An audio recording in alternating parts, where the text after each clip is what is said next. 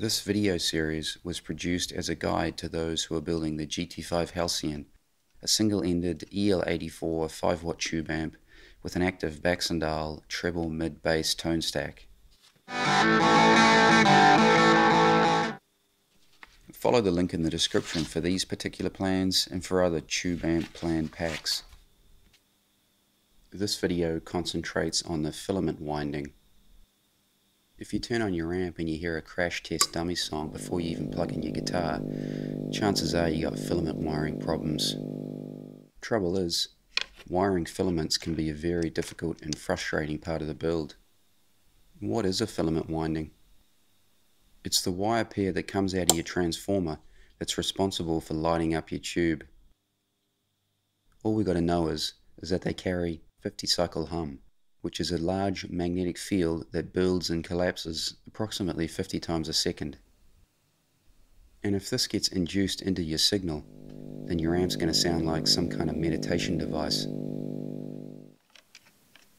There are a few ways that we can get rid of this potentially catastrophic hum, but the easiest by far is if we just simply twist the wires together. Sounds simple enough, but we can really stuff this up. Let's have a look at a couple of incorrect ways to run your filament wires, then let's check out some preferred methods.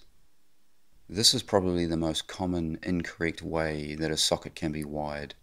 The problem here is the loop that goes around the socket. Let's turn on the transformer and have a look at what the magnetic field might look like. Now let's have a look at the sensitive parts of the socket. You can see that the magnetic field encroaches on the grid and plate areas. As this is where the signal is found, it is not ideal. This is an even worse situation. You can see that in this configuration we've got a large magnetic field that circles the whole socket. This can't be good. I've been guilty of this pattern myself. Here we've got a large magnetic loop at the bottom of the socket. Not good at all.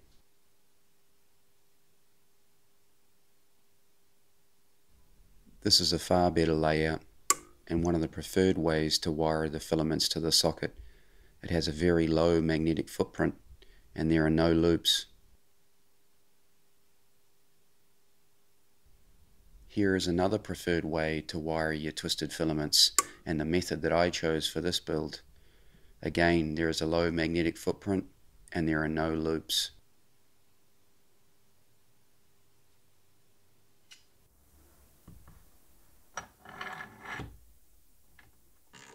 I'm not going to go into huge detail about the chassis holes or the turret board, as I covered that in a previous video and you can find the link in the description. However, here's a small montage of what I did before we get to the filaments.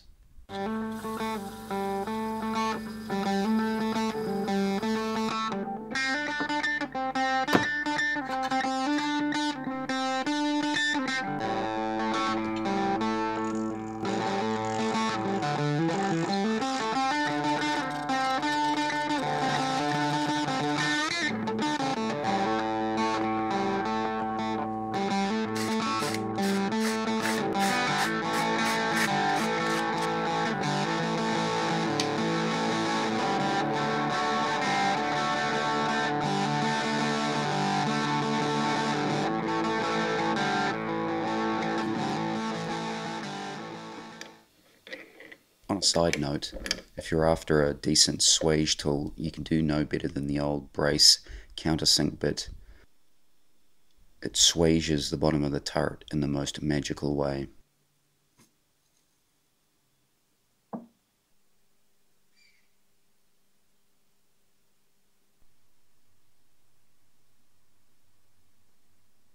I like to raise the high tension components above the rest of the circuit, but in the past I found this a little bit difficult and awkward, so I've come up with a solution.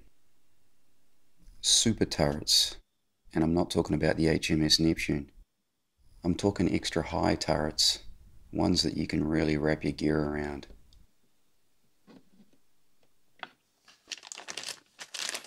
For my super turrets, I'm using M2 by 0.4 by 20mm Phillips panhead machine screws in A2 stainless steel, and they are the bomb.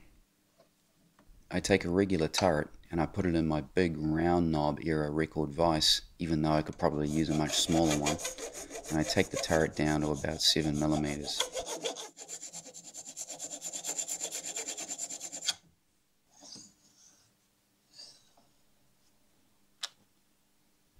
I built these mainly for the high tension line, but you can use these anywhere there's a turret that's really busy. They fit nice and snug into existing turrets and they're not hard to make. And here's the real bonus of my brace bit countersink swage tool. I don't need a lock washer. I put the super turrets on the turret board where I think I'll need them, but I'll add and subtract them when the need arises.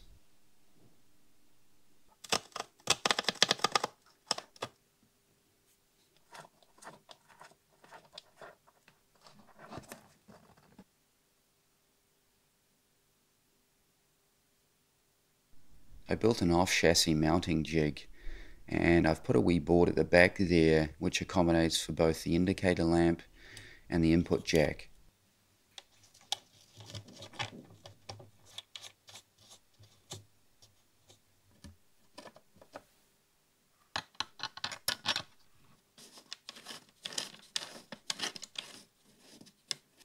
I like to use 1/4 inch MDF for my hole drilling template, as I can simply turn it over and then use that template in my chassis jig. Make sure that you have the correct view template. The way to tell is that when the template is in the jig, the transformer holes are to your left. You don't have to use the transformer specified in the plans pack. You can use any transformer with similar specifications. I like to use the transformers out of these old tube radios. If you're not sure what thickness filament wire to use, one little trick is to locate the filament wires on the transformer and measure one of them. The filament wires are usually the thickest wire pair on the transformer. As long as you're using cable that is the same thickness or thicker, you're all good. I like to use solid core cable because it retains its shape when you bend it.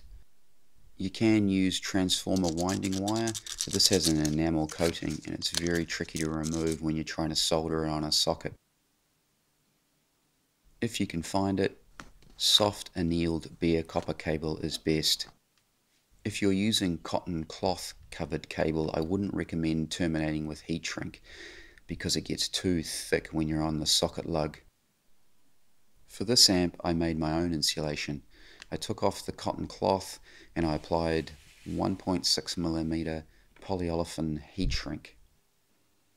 I found that the polyolefin worked really well. It was easy to strip back on the socket. However, you have to be extremely careful because it's a lot softer than other insulation.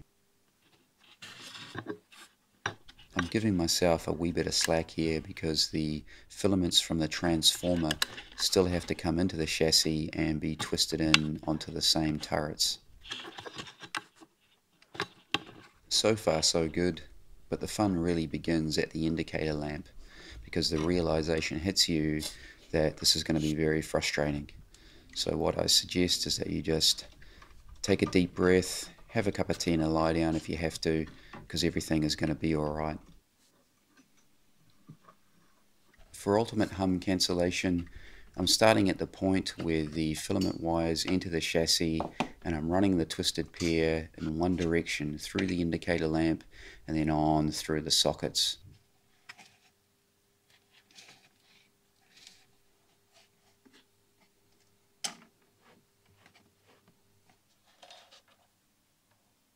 At this point you have to be very careful around the tube socket lugs as they can cut into the insulation. I don't want to sound like your mum. Now's the time to cut those fingernails. And clean your ears out while you're at it. Regarding the continuation of the filament wires, I'm going to run my twisted pair through the socket, and this is my preferred method.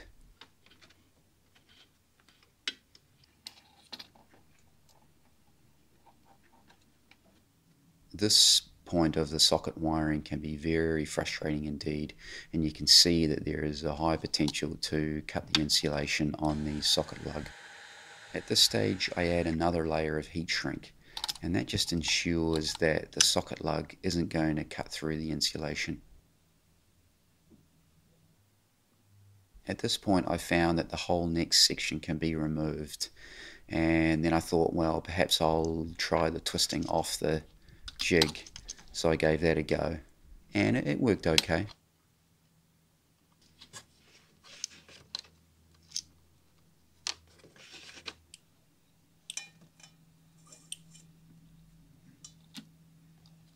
I found that twisting the wires was much easier off the board. However, when it came to reconnecting the cable to the socket lugs, I had a lot of trouble.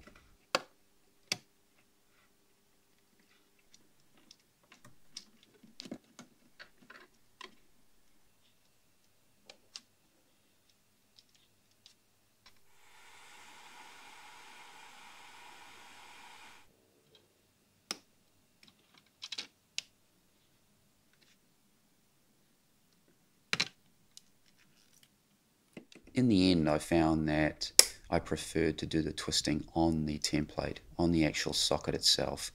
And to do this effectively, I found that if I put a little L shape in the end of the cable, it gave me a really good grip with the pliers, and it meant that the cable didn't want to pull out of its twist.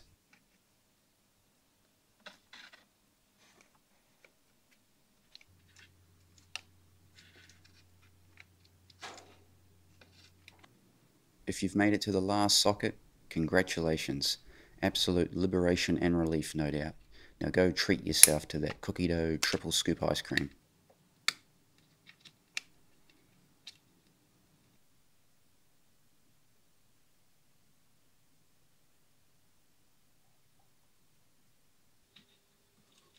If you're like me and using a transformer without a center tap, we still have one more thing to take care of. We need to create our own pseudo center tap, and we can do this by running a 100 ohm resistor from either side of the filament winding to ground.